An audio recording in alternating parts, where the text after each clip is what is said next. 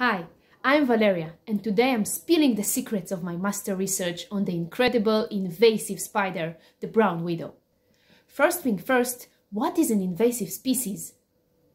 Invasive species break free from their home turf, causing chaos in the new places they arrive into.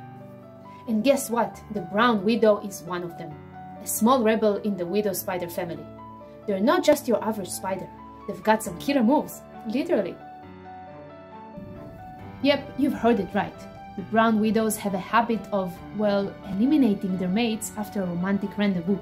And get this, the males practically suggest themselves as a post-date snack for the females.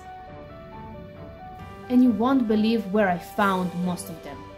These sneaky spiders follow us humans wherever we go. Now, let's talk enemies. Meet the parasitoid wasp Philolema latrodecta, a natural enemy of widow spiders.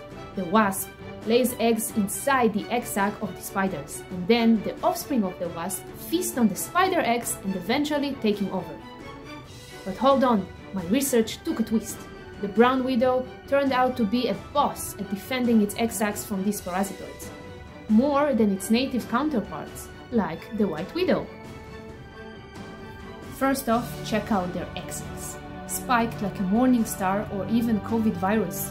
Those spikes make it a fortress against the parasitoid wasp. Take that, invaders! But wait, there is more. When faced with the parasitoid wasps, the brown widow doesn't back down. It kicks them out of its nest and even takes them down. No mercy. Now, there is the cool part. All of these defense moves, it's the brown widow's version of parental care.